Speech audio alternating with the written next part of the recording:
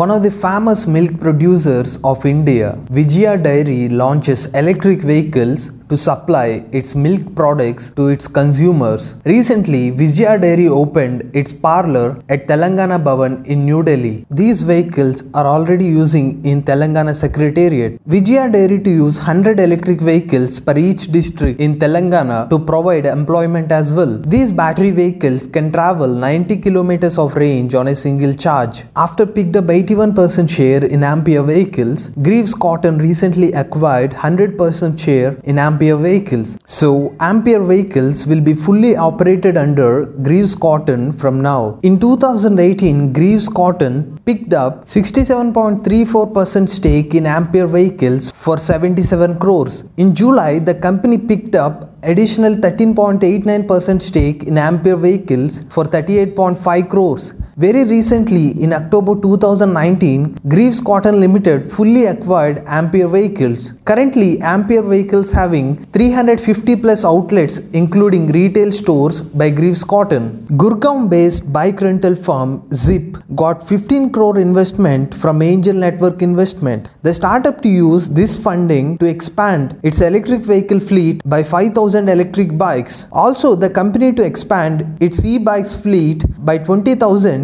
by 2020. Bengaluru-based angel investing platform LetsVenture launched electric vehicle innovation labs for startups in the electric vehicle space to provide mentoring and investment. So, people who are willing to start EV startup can use this platform to get funding and mentorship. The electric vehicle platform has launched by Niti Aayog CEO Amitabh Kant.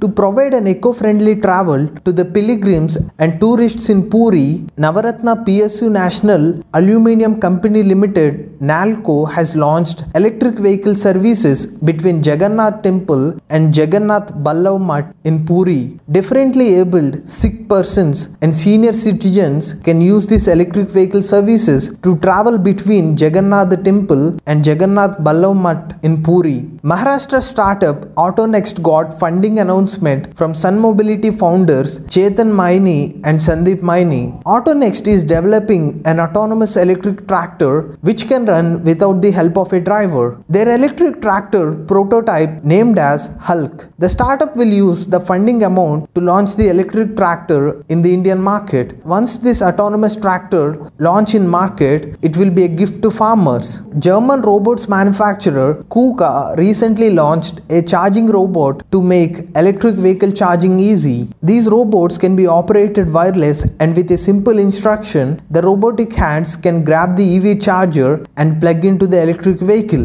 Go green, go electric.